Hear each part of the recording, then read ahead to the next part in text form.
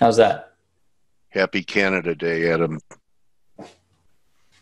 Oh yeah, exactly. I even had. I guess we don't have video in this anymore. I got my Canada shirt on here and everything, so I'm pretty Oh, excited. you could use your webcam. There's a webcam option if you'd like. That'd Well, be I'll try to start it. cool. I don't think we need to see me anyway. It says you cannot start your video because your host has stopped it, but that's all right. Oh, okay. Or it must be in the I settings. I can, huh? It must be in somewhere in the settings, but that's All all right. right. Yeah, everybody. We can look at the Canadian dollar. We can. Yeah, what I'd like to do is, I really love your seasonals, and here it is July 1st, but maybe you could give me a history lesson first, Adam. What does Canada Day celebrate? Canada's It's, independence? it's Canada's independence. 152 years today, 1867, from the UK, and it was a pretty peaceful. It was one of those British ones where they walked away, I guess. Okay, well, yeah, instead of what America went through. Interesting that they both happen in July, though, don't you think? Yeah, I guess I can't give I you much guess more they of a feel history lesson. you know, it's a time to separate. So maybe Brexit will happen in July. No, I'm kidding. Anyway, so seasonally, what do you have shaping up for July, buddy? Well, it is a big month for Canadian dollar. All the Okay. commodity currencies. And, I did a recap on our site on of the June seasonals. I don't know if we talked about that, but that was a U.S. dollar weakness month, and the dollar ended up being the weakest currency. Especially dollar Swiss was one that we highlighted, and that ended up being a good one. The Canadian dollar was the top performer last month, and the seasonals for Canadian dollar, Aussie dollar, Kiwi dollar, it's the second strongest month over the last 10 years. Seasonally. So, I mean, they've got a bit of momentum. I mean, the fundamental picture doesn't exactly scream to buy any of those if the Fed hits the brakes here, but Okay. it's a good month Interesting for. segue. All right. So I mean, there are Fed's more seasonals. We stay on the seasonals for a sec if you want me oh to sure. wrap it up. Go ahead. But for dollar yen, it's the weakest month on the calendar. So again, that is like it's a tough one to square with what's happening right now.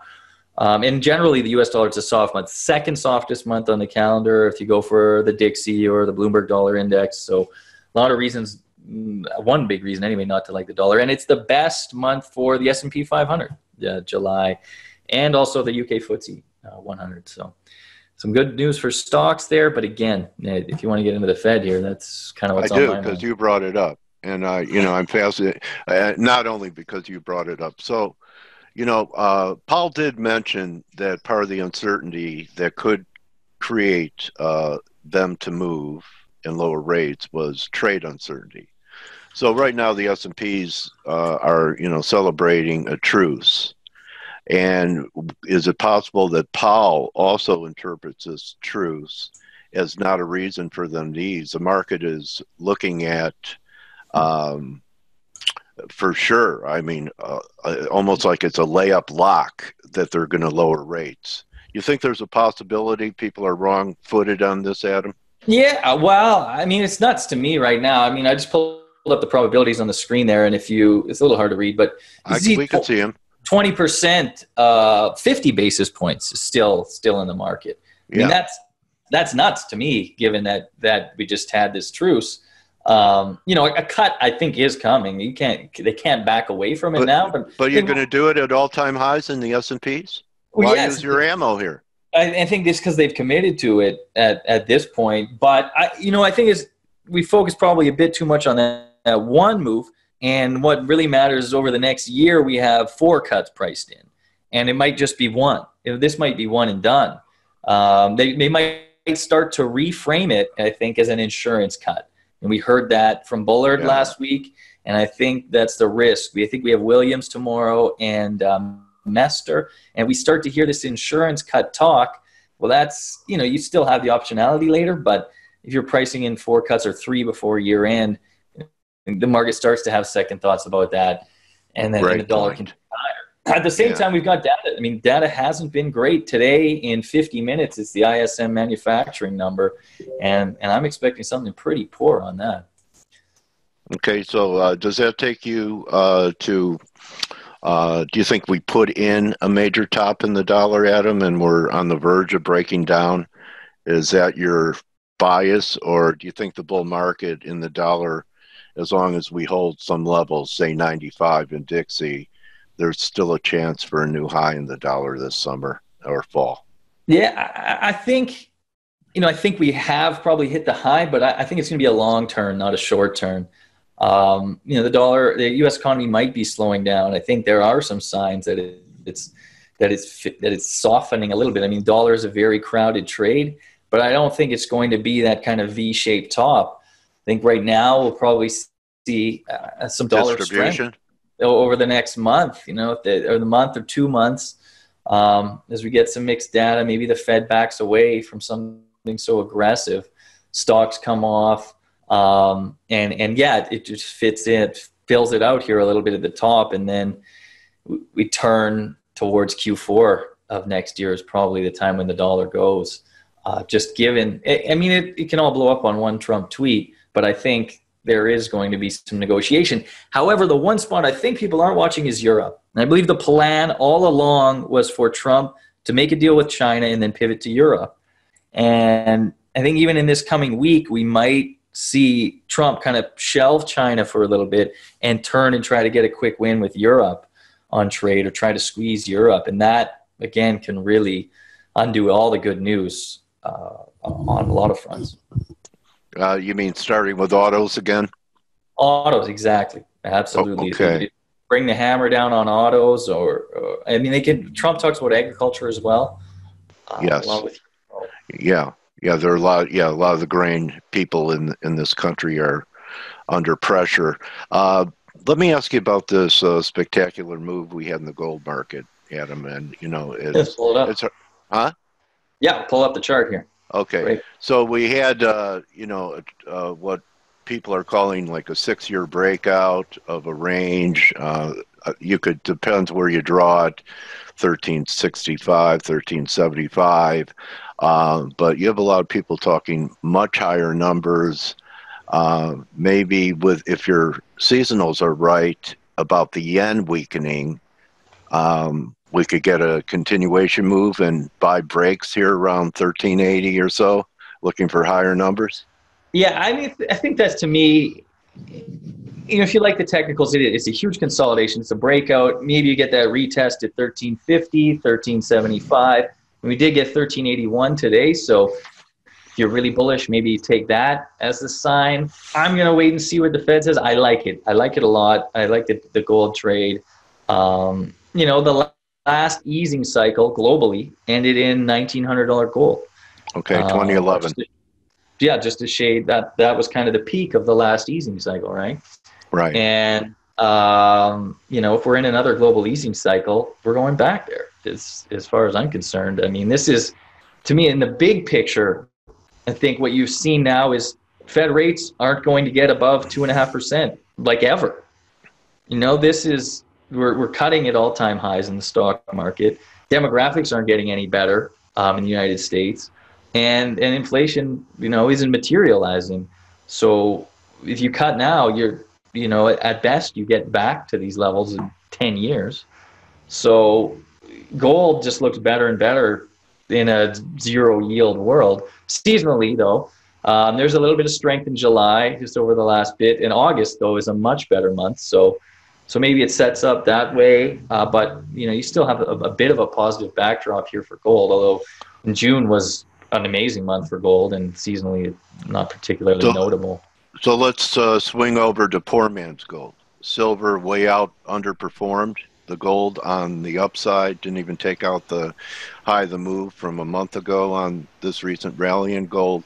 I've noticed, though, the last couple of days with gold selling off, silver acting better. Do you track the gold-silver ratio? It's trading above 90.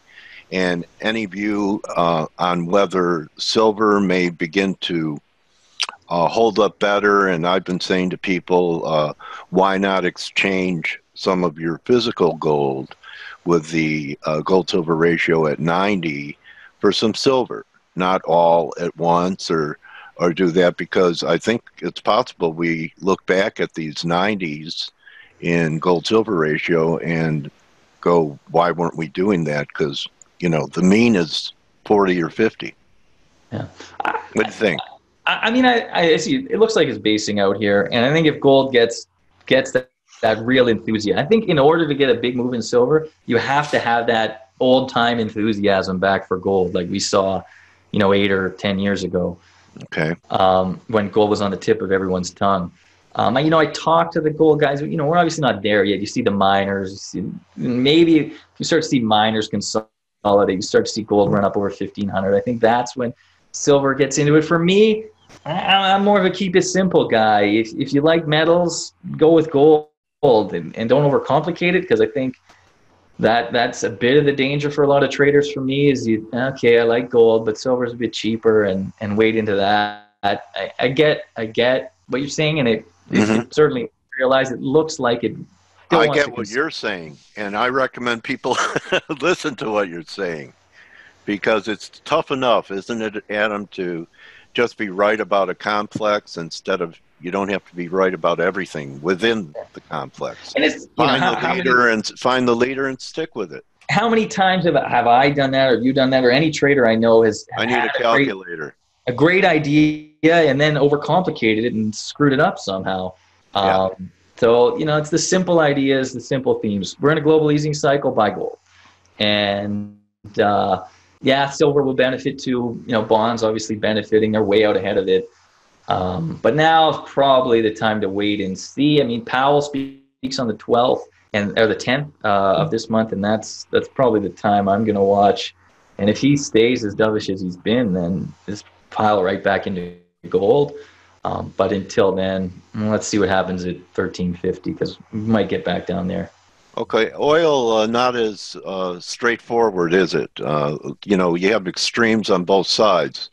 Iran percolating, any problem in the Strait of Hormuz, who knows?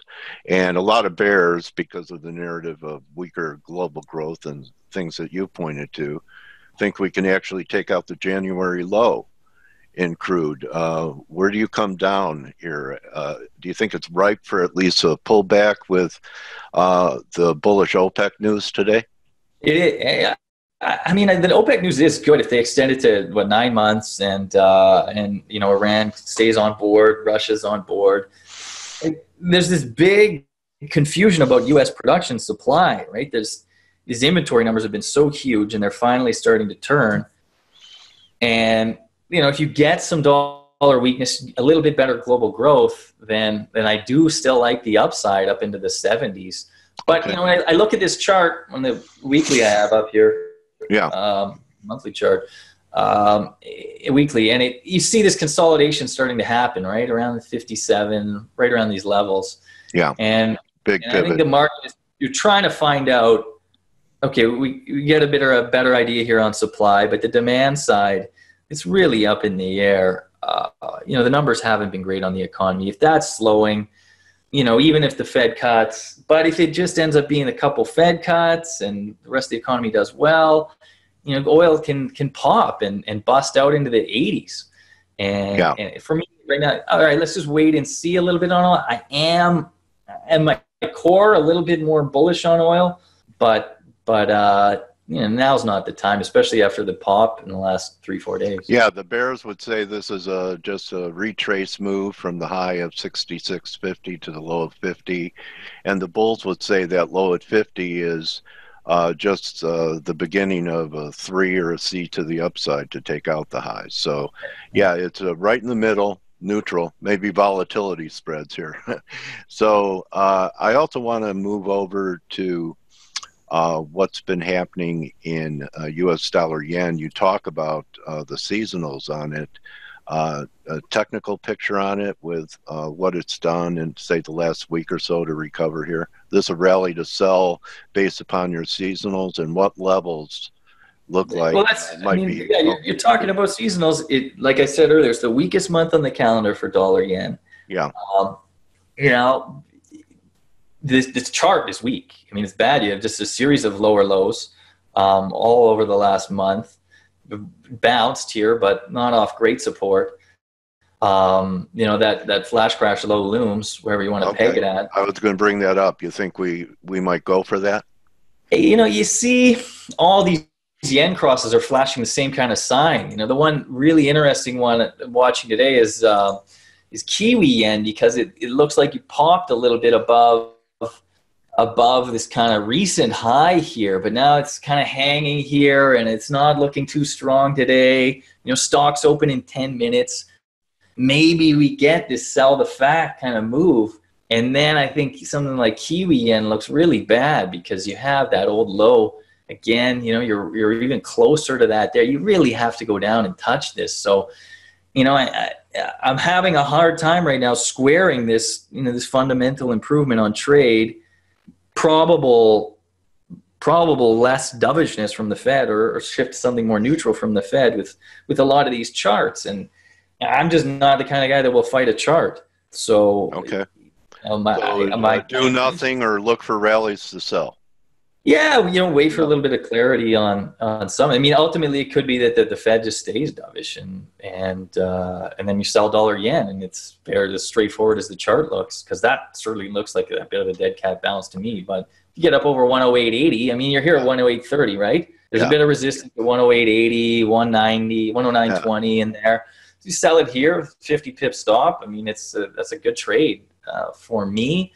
I just like to, I think this ISM number is going to be big. If this is poor, you're in recessionary territory on manufacturing. I know it's not a huge part of the economy, but it's forward looking. It's pretty worrisome if that's below 50. I think the market's right around 50. The expectation is 51, but I think the market was spooked by Chicago PMI was really weak on Friday. So. I know that crypto hasn't been around that long. Probably there aren't seasonals. Oh, I've got the seasonals on crypto. They're okay, buddy. Just Bitcoin. You're the best. Yeah.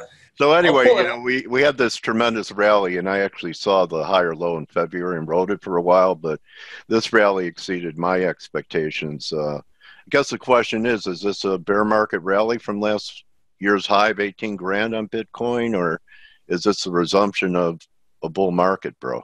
Yeah, I mean, it did top out just above the 61.8% retracement of the all-time high to the December move. So you have a good argument there for saying, all right, this is just a retracement. We're kind of down back here again after the weekend. I've got the chart here. Let me just pull it over. In the meantime, there's the seasonals. I mean, I think it's nuts to trade that on seasonals, but I have it, and there it is. I don't know if I need to zoom that in a little bit. Is August a negative month? I think August. I mean, I don't even have those averages there, but I just eyeballing July. It's been pretty good. Even last year it was up 30% in July. But June. The reason I bring up August, and you may want to pay attention to it, I interviewed a crypto guy, and he said that August is ghost month for the Asians. And they're, allow the money flow into crypto, and that they pull their horns in a little bit during August. So just curious if you had anything for August.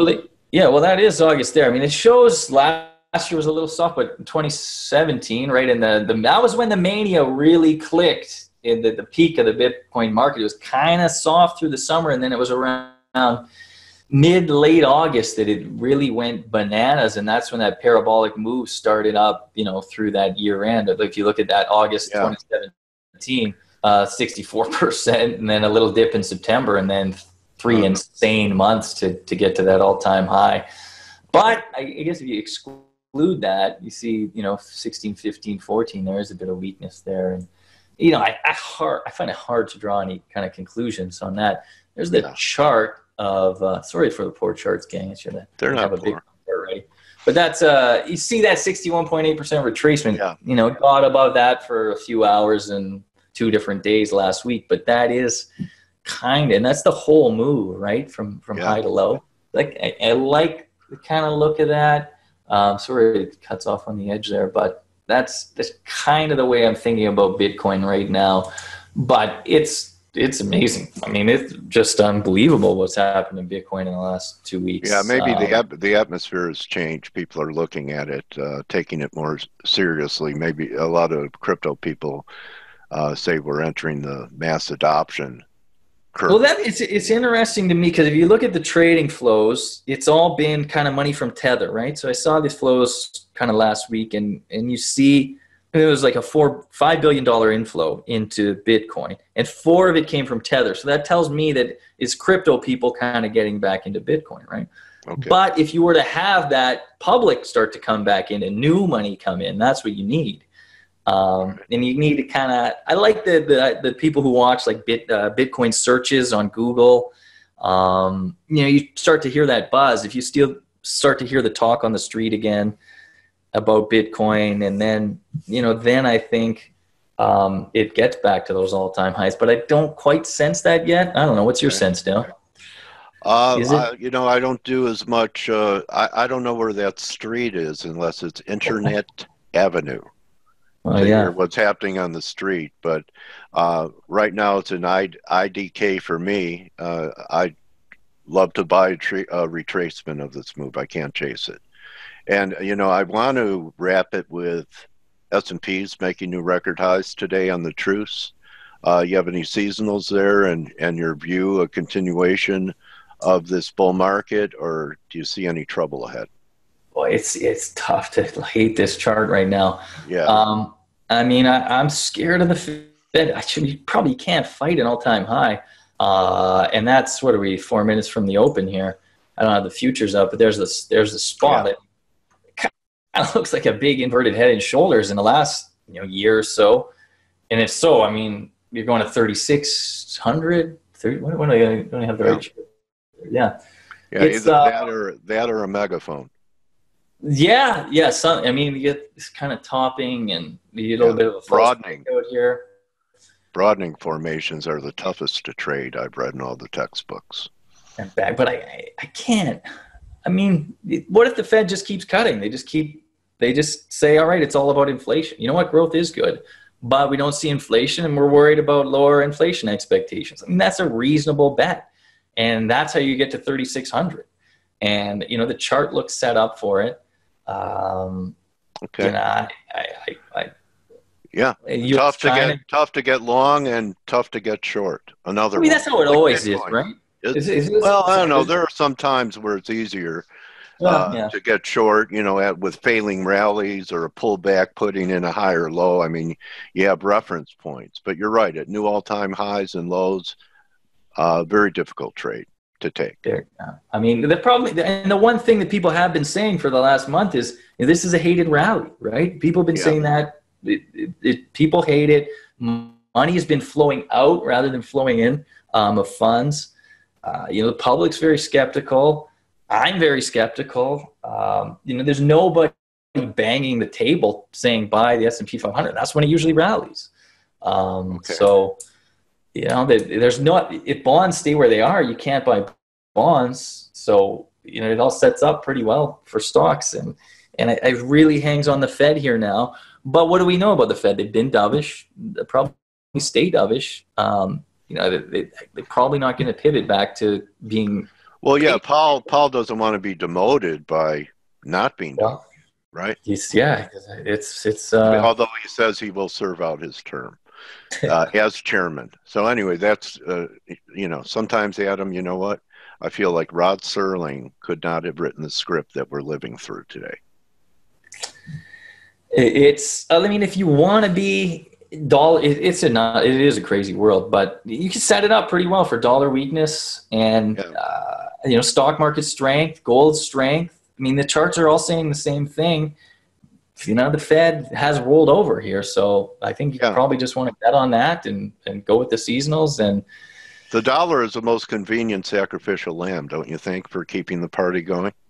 It is. There's not a lot of downside in it. There really isn't the inflation that the Fed was worried about. And, say they run it at 2.5% on inflation instead of 1.5%.